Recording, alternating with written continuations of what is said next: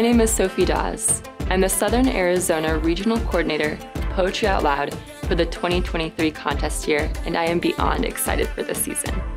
Poetry Out Loud is a national poetry recitation competition for high school students, beginning in the classroom and culminating in the national finals in Washington, D.C. As a participant, you choose a poem from Poetry Out Loud's online anthology, which features over 1,100 poems. You recite this poem from memory and are judged on your performance. So, whether it be a Shakespearean sonnet from 1600 or a poem that was written last year, you, the performer, make the poem your own.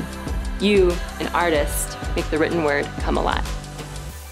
Aisling Lee, one of Arizona's state finalists from last year, speaks to the performance of poetry. I've always loved reading and writing poetry, and I think for me, the Poetry Out Loud program was a way to delve into the performance aspect of poetry and learn more about how the cadence and rhythm of your voice could actually change or shape the understanding of a poem. Last year, Arizona's very own Oscar Landa Samano received third place in the national finals. Oscar shares what Poetry Out Loud means to him.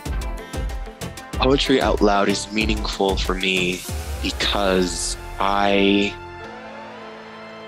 has given me an outlet for a lot of the stress that I carry, a lot of the craziness in my life, and the chaotic nature that is school. Participating schools are paired with an experienced teaching artist in the community who provides one-on-one coaching, advising students on their performance and understanding of the poem. Schools are also provided free classroom materials to support student engagement with poetry. Visit our site at poetry.arizona.edu/poetryoutloud to learn more and register. I do hope you join us this season.